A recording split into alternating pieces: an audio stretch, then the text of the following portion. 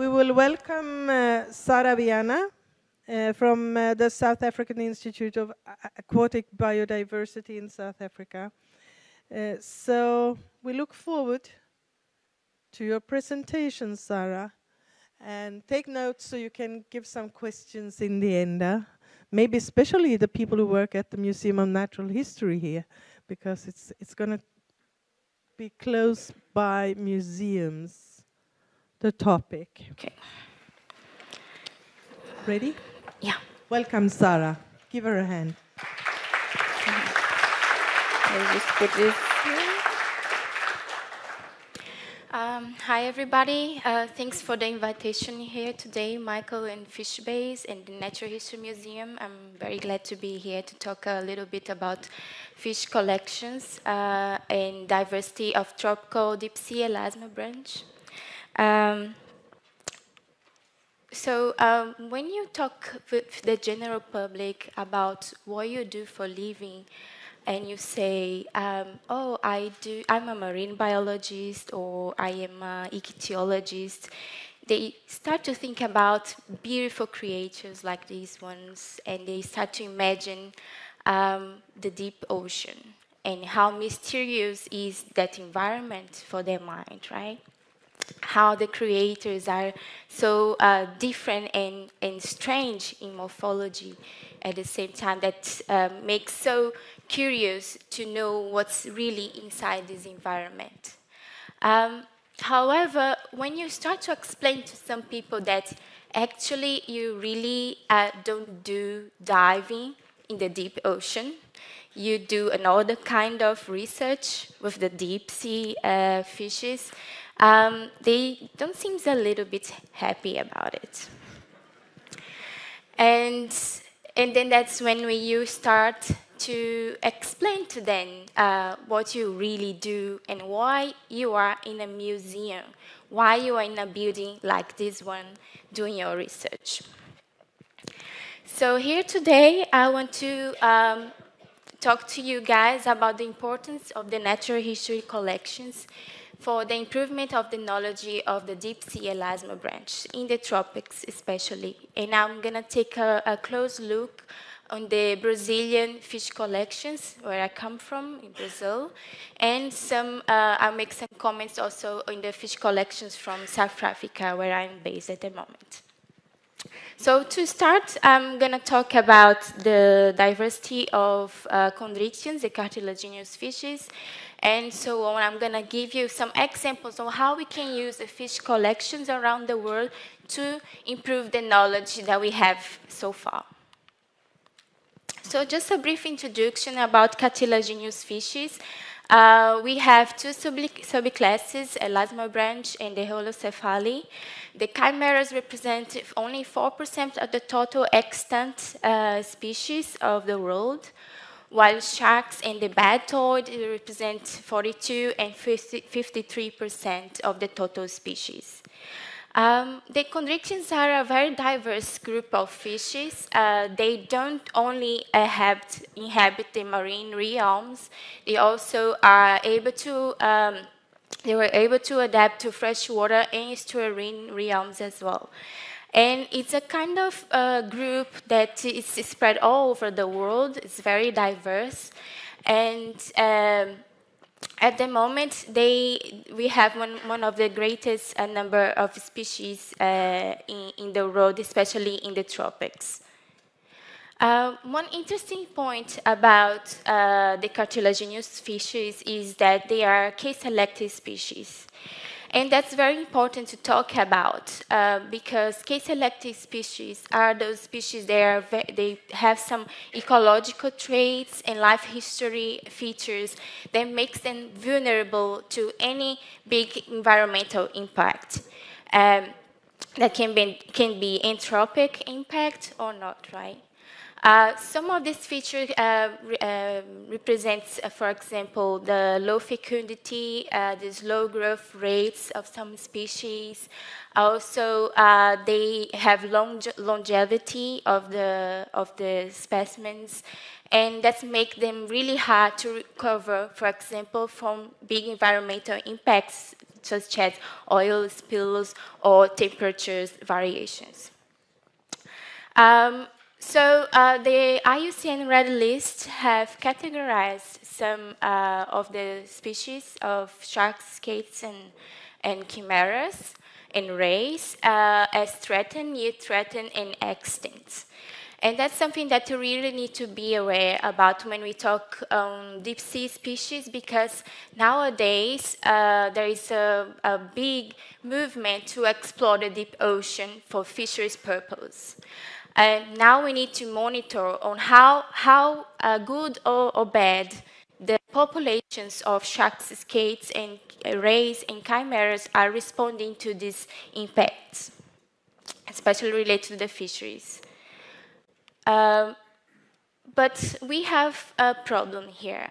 When we talk about deep sea elasmobranch, for example, we see, according to the IUCN, that some of the species don't have enough data to be evaluated, to be assessed in the categories. And one of the major reasons to the data deficient is that they don't know what species they are dealing with, because they have taxonomical problems. People cannot identify them very well. They haven't been biocoded yet, or some species has a long systematics and taxonomic history, and so on. They can't understand what's the real name of the species, and how to separate them from each other. That's just one example on why taxonomy has to be done in order to make an assessment like this.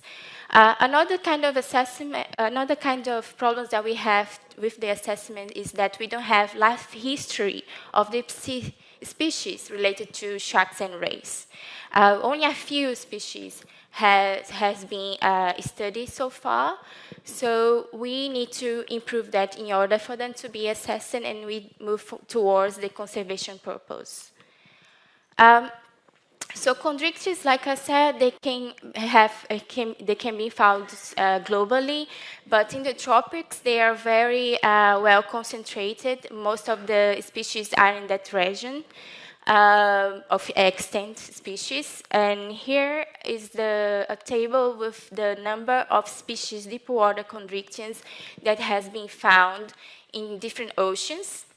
The Indo-West Pacific is the one with the highest number of species, followed by the Western Atlantic and the Eastern Atlantic Ocean. So for sharks and batoids includes the skates and rays.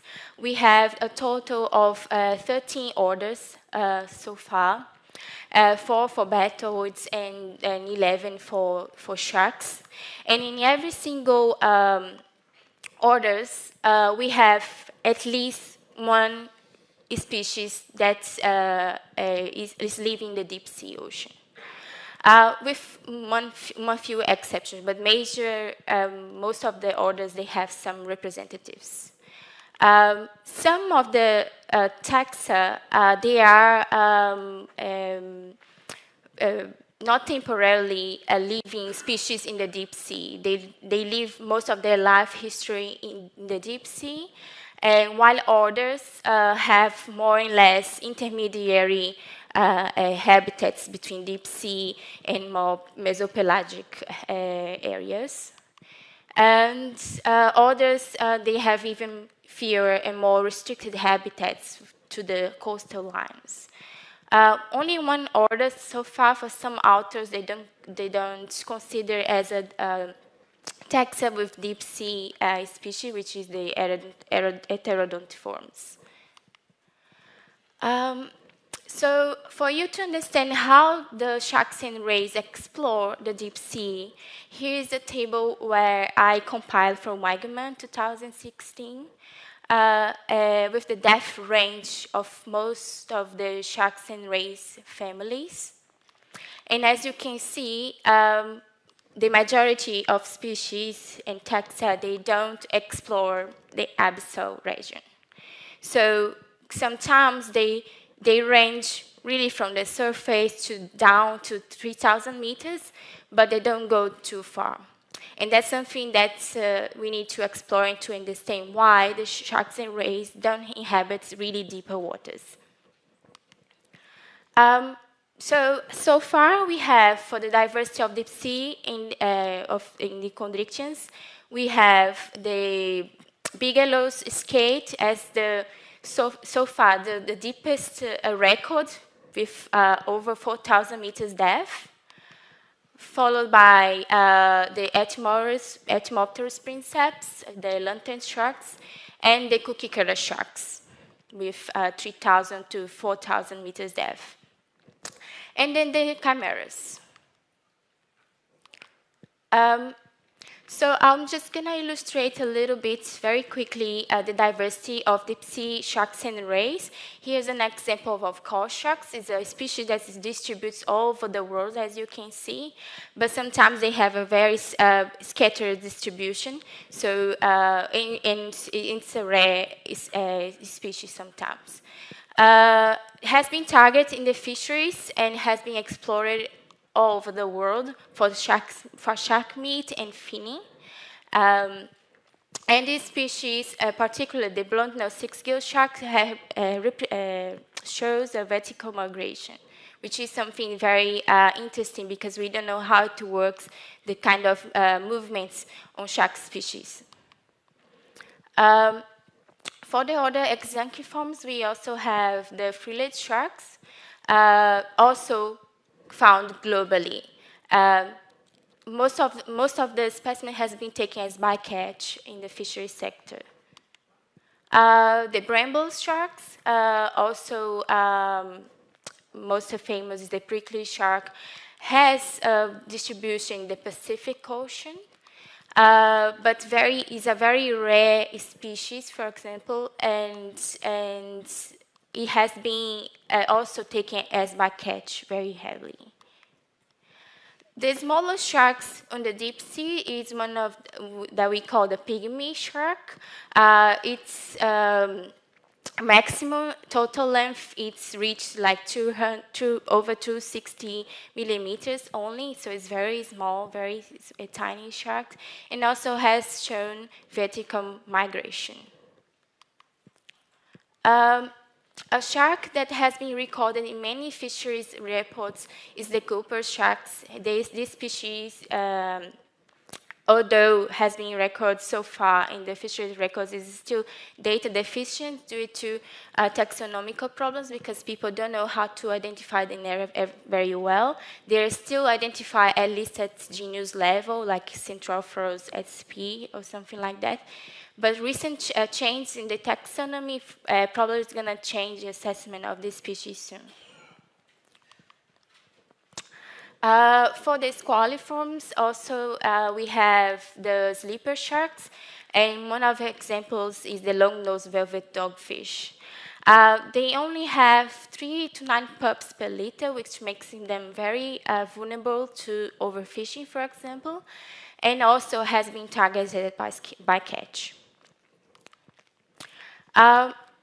The soul sharks also has shown distributions in the deep ocean, and we have, for example, now a species, the six-gill soul sharks, that's endemic to the Western Indian Ocean, and that's even more something that we need to worry about because in this region here, even though in South Africa the fishery fishery management is very well regulated, we know that there's a lot of fishery trolls in that region that probably are making this species vulnerable at the moment. Also, that we have in the other catsharks, the catsharks, that also are found in the deep ocean, for example, from 400 meters to 500 meters depth. This species particularly was described quite recently, and they were found in the Galapagos area, which is also endemic from that region. So far, the species, because it's a new name, has not been assessed, so it's not evaluated, and data about the biology of the species has to be done. The problem is that they were described only on 3 to 4 specimens so far, so that makes it even harder to take any kind of data from the collection. For the Pentachidae are known as the largest taxa family with the largest number of species of deep sea sharks. And one example is the smaller eye catshark. They go down to 2,000 meters depth, and some of them, for example, these species were described from the southeastern Atlantic Ocean, but new records have shown up here in the North Atlantic, which means that we need to reevaluate if this is the same species or not. For the hagiforms, we have 4 families of deep sea skates. One of them is the Gujacielide with the abyssal skates. These species, for example, one fish skate, is only found in the southwestern Atlantic Ocean, and also were described based only on a few specimens from the fish collections. At the moment, it's assessed as vulnerable. For the leg skates, we have another example, the blue leg skates from the Western Australia, also data deficient. So far, we don't know any information about the biology of this species. And from the long-tailed skates, we have the Peruvian skate, also found in the Pacific and data deficient. So how are we going to do taxonomic research related to the deep sea elasmobranch in the tropics if we have such a few number of specimens in the collections? In Brazil, for example, we don't have historical contributions to the deep sea research as some other countries. So basically, the research that we do is based on specimens from the fish collection. The latest expedition that we had in Brazil was 20 years ago. And since then, no one has taken a look into this material yet, until recently. So how are we going to do research with taxonomy in countries like Brazil and South Africa if we don't have such a big funding or deep sea research efforts? To understand that, we need to know a little bit more about the history of the taxonomy in these countries. So here I put 2 charts of Brazil and Southern Africa that shows the contributions in terms of autospecies of nominal species of elasmobranch occurring in these 2 regions of the world. And we see that most of those species were described by earlier naturalists from the 18th to the 19th centuries, the first expeditions to the New World. And the recent contributions has only been access to a few local taxonomists, right? In the case for Brazil here, Carvalho, Gomes, and Miranda Ribeiro, the father of the Brazilian ichthyology. And in Southern Africa to Compagno, Hurley, and Smith, for example. So what's happening with this data? Is it really hard to access material in these 2 countries? Do they have a lot of material? Or it's only a matter of research funding that we don't have and people can carry on their work? Let's go more further into that. So here, as you can see, is a table with a list of the families of all chondrichthyans that were described from Brazil.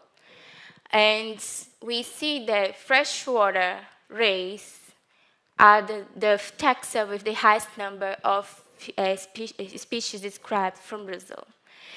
Maybe because the access to freshwater specimens easier, right? So people can go to the rivers and take them and study easy, and then go to the deep ocean and do research there. Maybe.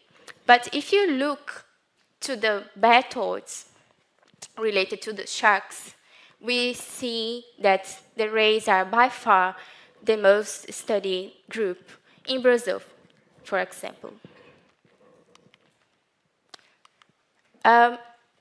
Now, if we take a look more deeper in what the kind of studies and what kind of group really the researchers are targeting in the latest 20 years to compare with the history of taxonomy, we see that, yeah, Potamotigronidae, the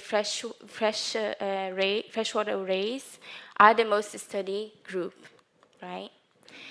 While the deep sea chondrichthyans like the chimeras, the skates, only represent 1 to 2% of the study in the latest 20 years. So that's very low.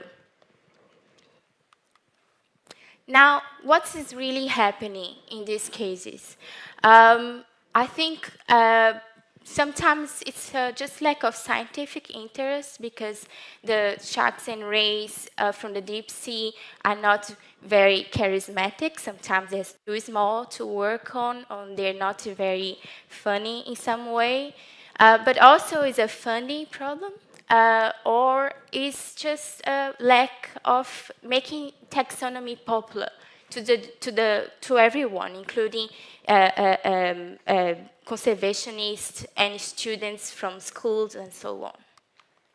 So that's pretty sad. What we can do then, how we can do that to address the taxonomic impediment in these cases. I'm going to show you now some study that I have done with, based on the specimens from the fish collections around the world. And one of the most difficult taxa is the genus Squalus, which is one of the dogfish sharks are the genus that's found everywhere in the world. And the problem with the genus is that the species are so similar to each other that it's hard to identify. But the good things about it is that in the latest 10 years, there was lots of investments in taxonomies of the genus, so we clarify a lot of the nomenclature and the problems with the identification using morphological and molecular data.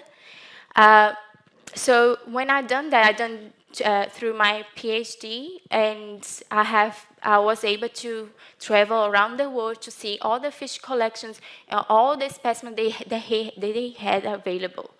So for gibbon, for example, we have at the moment over 4,000 records only for the dogfishes in the fish collections of the world. So that's a lot of material. And in my case, for my PhD, I didn't apply molecular. I only apply morphological characters to separate species. And we have some good results with some new species that came out from that. Only exclusively using specimens from fish collections in the world. Now, a new, more recent case here of research with taxonomy is the deepwater skates. These two species were described only on based on few specimens, 3 to 4 specimens in the whole world.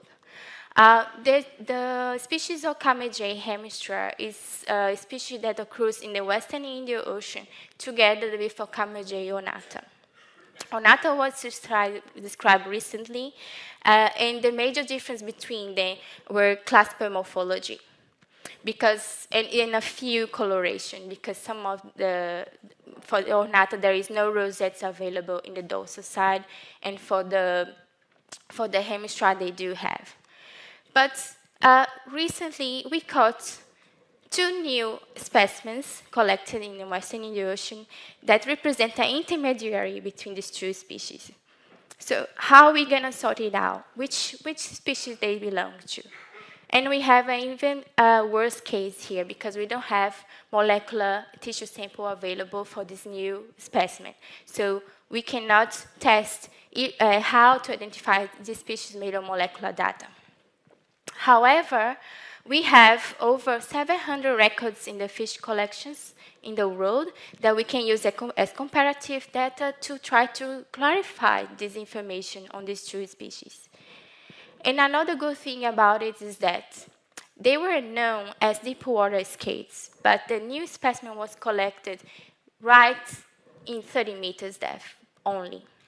So that's something that we can be aware of how these species are distributed throughout the Western Indian Ocean. What's the movement part? What they do in such shallow waters? Are they temporarily in that region, or they really deep water skates? Another example is for the gopher sharks, the long-nosed dogfishes. That's a very recent work that I'm still doing it at the moment. So the genus Dania occurs also worldwide, but with very scattered distribution. We have so far 4 species, and 3 of them are found in the Western Indian Ocean and Southeast Atlantic Ocean. The problem here is that Dania quadrispinosa has been recorded in that region, but the DNA analysis probably is going to show us that it might be an undescribed species or something else. Now, using a new collected material from the Madagascar, we also could find that difference in the coloration could support this hypothesis. And then we're going to go further into that to see if we have Dania quadrispinosa, which is a species described from Australia, in the Western Indian Ocean, or it's just a misidentification. In this case, here we have 48 records only for the Western Indian Ocean throughout the fish collections in the world. In another particular case where we can apply fish collections to clarify taxonomic problems is with the roe sharks. The roe sharks are a very small group of sharks with only 5 species in the world. One of them is Oxynotus centrina, which was originally described from the Mediterranean region. This species has been recorded all over the Eastern Atlantic Ocean. But we also found a new specimen in the Western Indian Ocean, only one. And this particular one specimen has shown completely different patterns of morphology in the fins and coloration, and also some morphological features in the mouth. Now, we only have this single specimen, but we are pretty sure that if we find more specimens in the region, probably could indicate that this species, it doesn't occur in the Western Indian Ocean. So then we can go further in the taxonomic, try to sort it out, the taxonomic problem, to see if this is a new species or it is nominal this species that has been forgotten in the past. Now, what's the hello? Right. Okay. So as you can see throughout these examples, no matter if you have thousands of specimens in a fish collection, or you only have one of that species in a fish collection, every single natural history collection has a contribution to sort it out problems related to taxonomy. And now I'm going to show you that the natural history collections also can improve not only biodiversity knowledge related to taxonomy, but also to other fields of biology. So for you to understand that the natural history collection has a bigger and a more important meaning for us related to conservation of the species, especially related to deep sea species that has been overfished lately. So why natural history collections? When you think about natural history collection, you automatically think about taxonomy. But the data that we have inside these collections go even further into that. For example, we can manage to see the response of population of deep sea species to climate change over time if you have a good set of data throughout the years. Also, we can investigate, based on museum specimens, the trophic levels, trophic ecology of some populations, some species. Also, we can do, for example, studies on reproductive biology to know how many pups they have, how long the gestation period it is, just by using fish specimens from the natural fish collections. And with all this data put it together, we can finally contribute towards the conservation of some of these species, right? Now, I don't know if you have heard about this. This is a picture of the Museum of Rio de Janeiro in Brazil that got on fire last month. That was 200 years of historical records that got burned. This is a high-impact picture of that sad Sunday that everything happened, everything got burned, the building went down. We lost most of the data, all the historical data we lost, especially related to fossil records, many marine deep-sea invertebrates as well, and reptiles. Basically, most of the collection of the entomology section as well. So it was something pretty bad. 200 years that they were celebrating this year were lost. Luckily, the fish collection is safe. It wasn't in this building. It was in an access building, so they still have material there if you guys are interested. But this picture here just illustrates at the moment how bad it is to do research with the deep sea species in countries like Brazil, for example. And just to try to open a discussions about it and maybe make the funding agents aware of how we can do to make it better. Countries like Brazil related to the biodiversity data, I'll introduce to you here some of the paths that we can do in order to do a better way to do modern systematics in Brazil, for example. So research funding, that's the first thing, right? We all need money to carry on our research.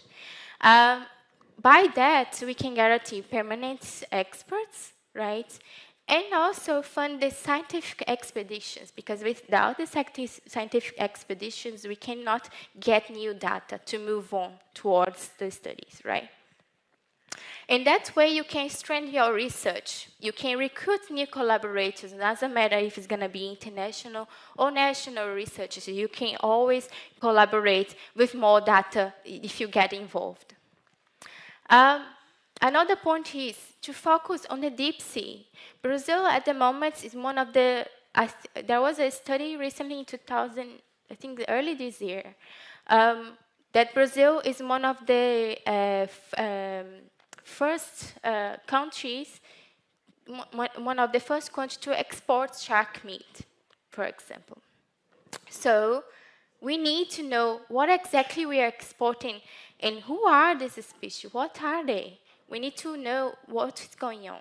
So why not to focus on deep sea and non-charismatic taxa like them? In order to do that, we need to improve, modernize our museums, right? And by that, also modernize our bioinformatics data, because anyone can be accessing the data from anywhere in the world. And by that, you're gonna speed up the actions of certain problems that you need to do to improve biodiversity knowledge. And they implement some DNA barcoding projects and biobanks. I believe that if we follow these steps, doesn't matter where you come from, if you're from Brazil, if you're from South Africa, you're probably going to boost new outcomes for the modern systematics very, very quickly. And then the most important is to make people aware that why we do research in the fish collections, why there are still people using those old specimens to do research for living. Why are they doing that? Just because they funny or something. No, it's even more than that. I think that picture, let me just go back. Here is also illustrate that, because in Latin America in general, the public, non-academic public, they don't know the idea what science is, what's being a researcher. So if we go through all these steps, we will guarantee that the general public will know what's science, will know what's a fish, will know why they're taking the money from their taxes, right, and put in this museum. Because so far, the Brazilian population, they don't know the importance of this beauty. Most of them, they don't know why it was so sad to see this picture, right? So I believe doing that, we're going to guarantee this is going to change with the time. So thank you so much for being here today. I would like to say thank you to the South African Institute for Aquatic Biodiversity for the support, FishBase, and the Natural History Museum here in Stockholm. Thank you so much.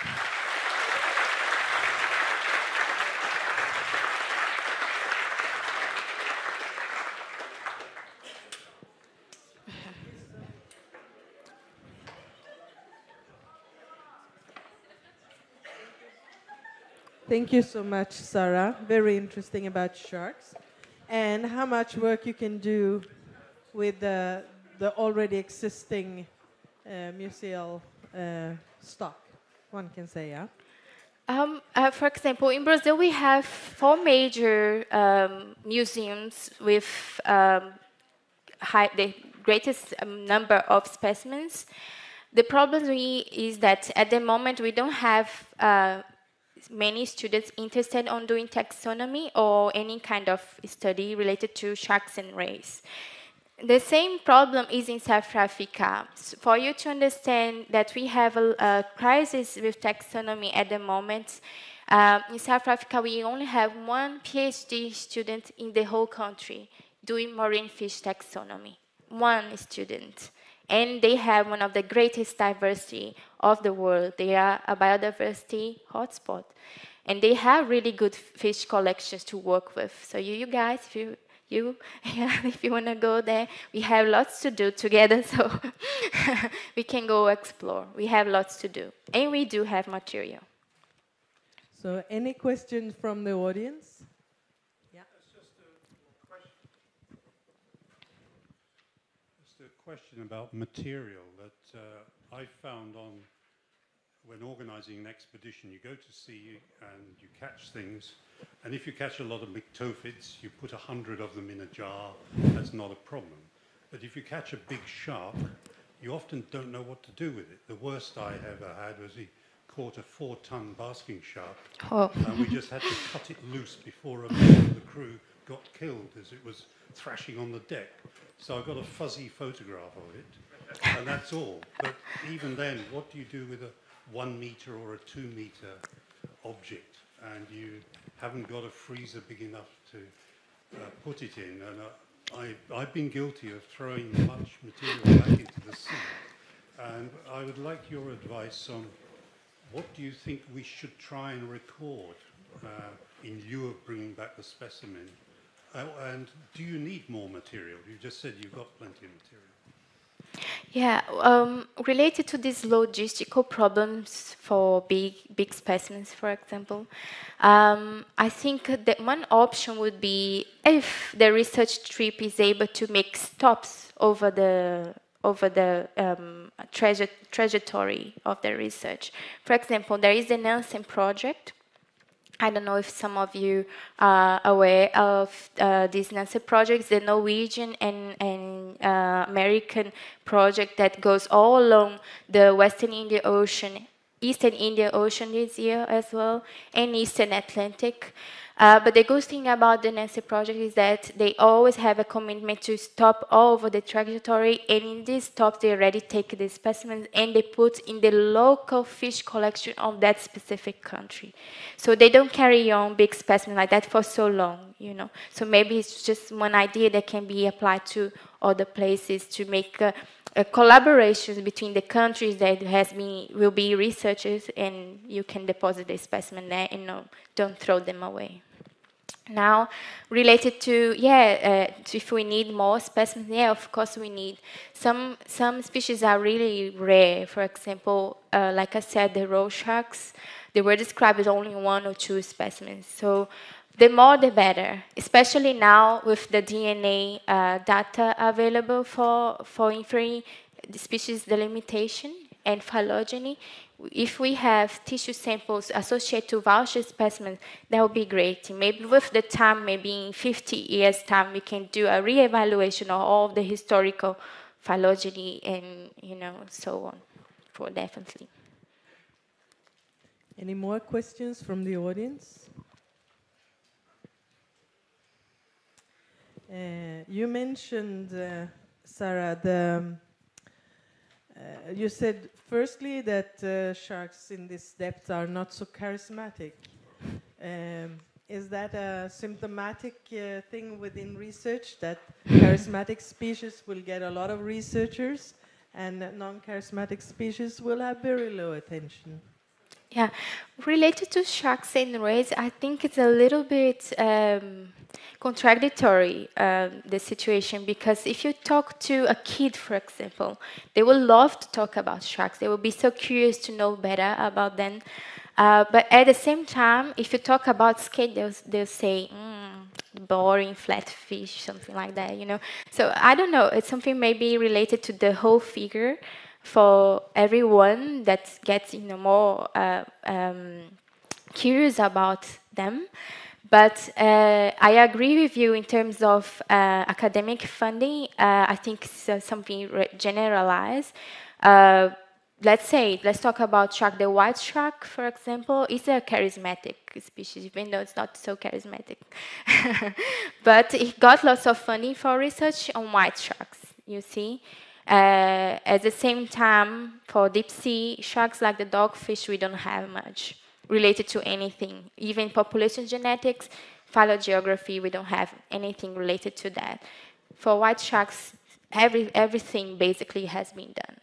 So, yeah, that is actually something we realize in WWF as well. If you talk about charismatic species, people are very willing to help. If you talk about very important species, but not so charismatic, it's less attention in the public. So maybe we have to communicate it in a different way. My last question, you mentioned the export of shark meat, and I was in a small seminar 2 weeks ago where it showed on the map that yes, Brazil is exporting a lot. Also Asia is exporting a lot. And 2 areas that is importing a lot of shark meat is Europe and South America. Do you have any comments on that? Actually, it's a really good point of view because, for example, for me, I'm from the northeast region of Brazil, which is one of the poorest regions of the whole country. And it's pretty common for some people to eat shark meat in the small fishing communities. But the problem in this specific case is that these communities, they don't know the difference between a shark and a vulgar name that we call a shark, that is a name cação. They think it's a completely different thing. They think shark is just those big animals with lots of the teeth, But if they see a small shark like this, they call it something completely different. And they treat as a teleost fish for eating, for food. That's one of the problems. So just for everybody to realize how the education has to be addressed in these terms as well in South America, in order to maybe, tell people that that species is very important. They can't just eat like that. Yeah, and I think it's an important education for all of you to bring to your friends, that if it only says fish, you have to observe what's in there, because shark is not traceable as much as other fish, because we don't use it as obvious as we do with other fish, like whitefish, for food. Okay, a last chance for a question from the audience. We thank you very much, Sarah. It was a very interesting presentation. Thank you.